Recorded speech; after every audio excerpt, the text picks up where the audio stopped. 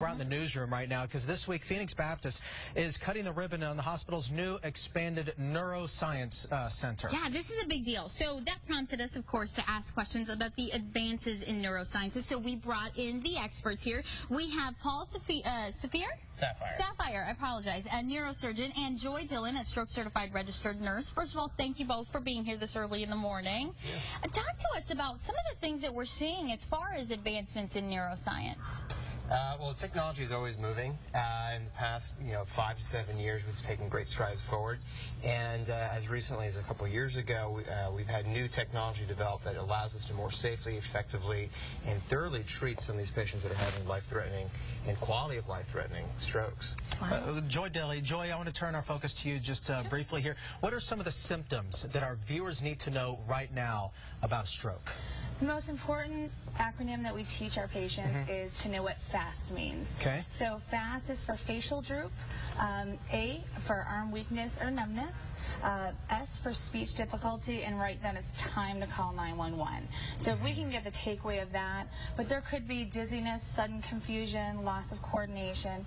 Basically, when something's off, we want these patients immediately to call 911. We do have a short window of time to give them life-saving medication, and then Dr. Saphier here has an extended window where he can actually go into the brain and remove a clot that has been just life-changing for our program. This is so critical. And can you explain, Dr. Saphier, what we're seeing here, my friend? Sure. So the picture here on the left side first shows that the carotid artery, which is the main artery in the neck, that leads up towards the brain, is completely blocked.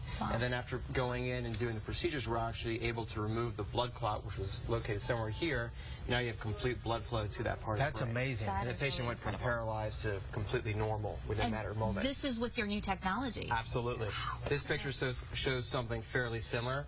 Again, inside the brain, the main blood vessel has an acute blockage right here. You can see there's no blood flow. And then after we were able to go in and remove that clot physically, we have complete blood flow to this person. A heck of an investment by Phoenix Baptist. Really quickly, I know that we're running short on time.